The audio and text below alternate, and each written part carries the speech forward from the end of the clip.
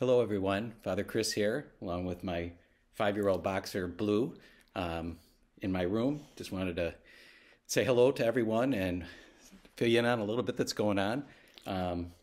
Blue is one of 2 dogs in the rectory. Some of you might recognize him when we were live streaming Mass from the rectory. He joined us for Mass in the morning, often at the foot of the altar. But he's a good boy. I've been fortunate in my life to have boxers my whole life, so they're really great family dogs and a good rectory dog. We also have Shiloh, which is a rescue that Father Larry has had, and she's a little bit more off to herself, but a wonderful dog as well. Blue is very engaging and loves to be around people, and he's a great companion. He's a happy boy in the morning, which is always a nice thing to wake up to.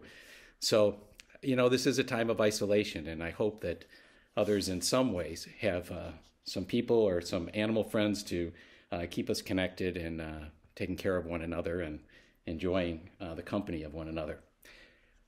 We are very happy to have welcomed into the church just on Saturday Liz, who was baptized right after the Second World War in another faith tradition, but has been on a journey with her good friend Kathy, and we welcomed her into the church through her profession of faith, her confirmation, and her first Holy Communion.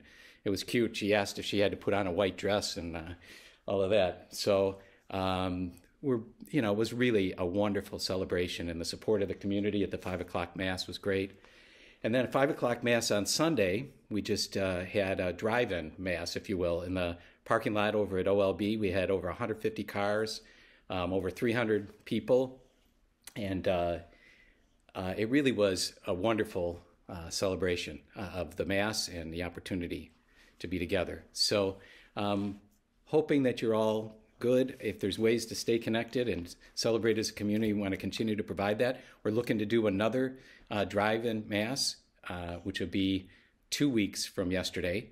We'll let you know about that and hope that you can take advantage of it. So take care, and God bless you. Have a wonderful week.